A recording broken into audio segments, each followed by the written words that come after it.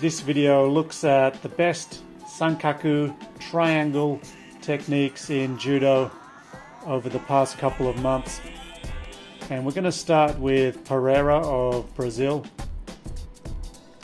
So Pereira had no trouble locking on the triangle, but getting the pin itself was another story in this one.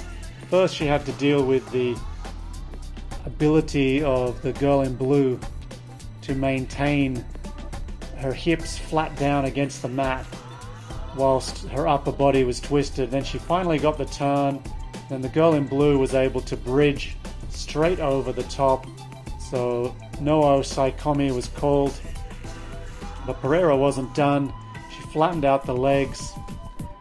She was able to get the turn once more, but once again Abridova showed her acrobatics and flipped right over, and mate was called. But Pereira was not done, and she followed it up a short time later in the match and was able to get the sankaku and a turn.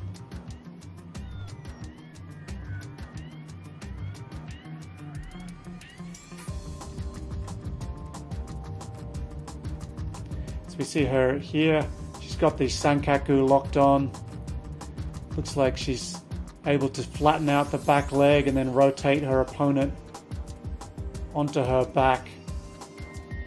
And in this instance, she doesn't put her opponent all the way onto her back until she's secured control of the far leg, so she's unable to bridge and escape like she did earlier.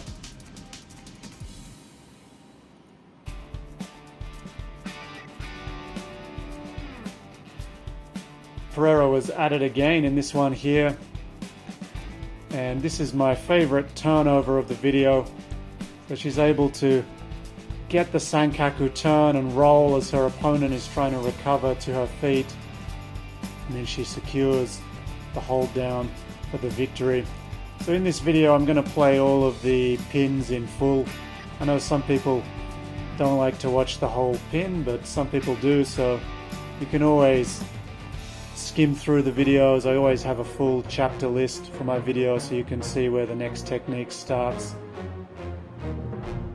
Next we have Chelsie Giles. So Giles was amazing at the Portugal Grand Prix.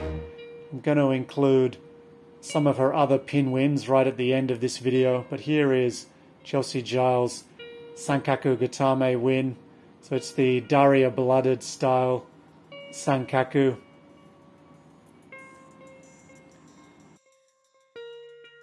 Able to get the turn and then uses her head under the leg to shut down the opponent's ability to bridge by pulling the foot towards her own body, pulling her opponent's left foot away from the mat so she's unable to make a strong bridge. Still, the girl from Uzbekistan made a really good fight out of it. More from Chelsie later, and you can let me know whether you think the clip I'll show later is ude-garami or a pin.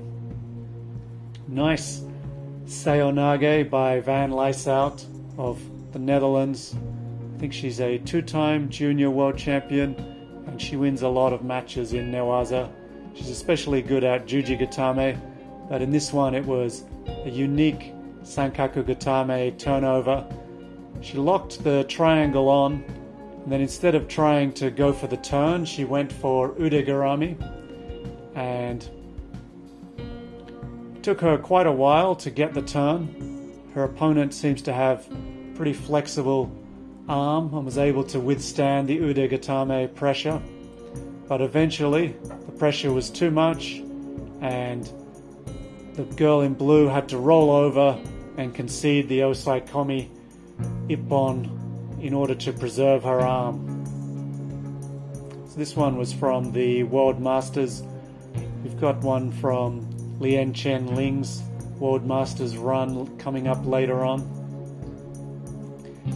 But this one is sankaku-jime, a strangle, and it's a particularly tight finish by Jang of Korea. It just surprises me how tight this one got, because right now it doesn't really look like It's that tight of a lock. By the time she has it turned, it looks like an extremely tight choke. So she's adjusting there, moving her hips closer to her opponent's head. You can see how close her hips are to her opponent's body. There's no space inside that triangle, and pretty quick submission.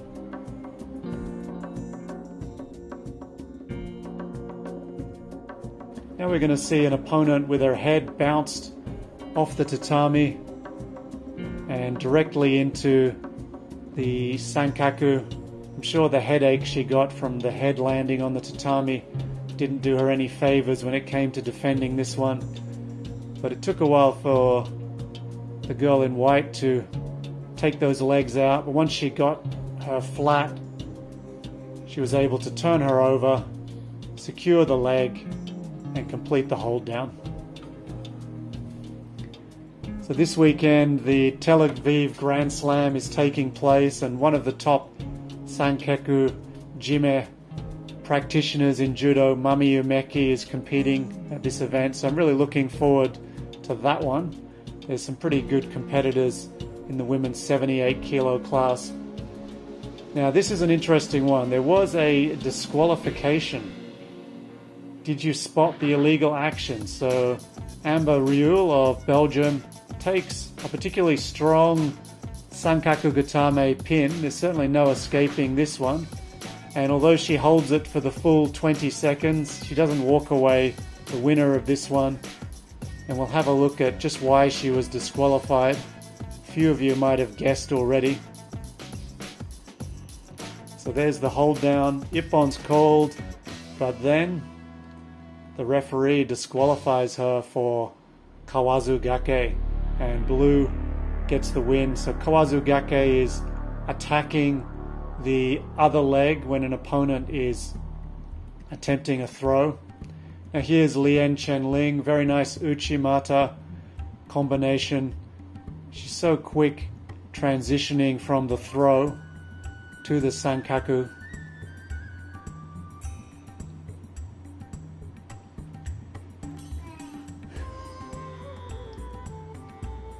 So Lien Chen-Ling is based in Japan.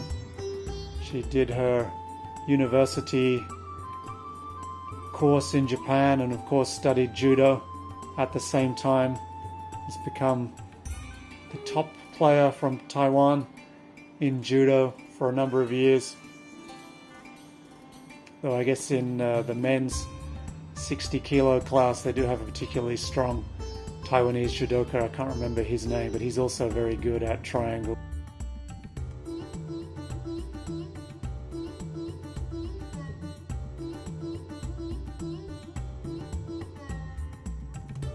Now here's more of Chelsie Giles. So her newaza performance and tachiwaza performance was outstanding at the Portugal Grand Prix.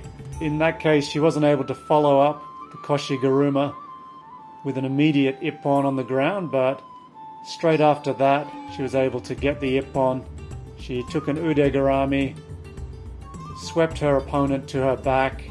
The referee called osai komi, but there was a pretty quick submission, so you can let me know what you think. Is this ude-garami or just tate shiho-gatame?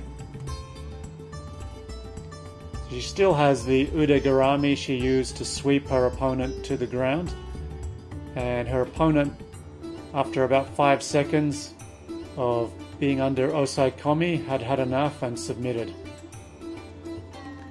And here's another clip of Chelsie Giles. Nice uchimata directly into kesa-gatame, and there's a submission.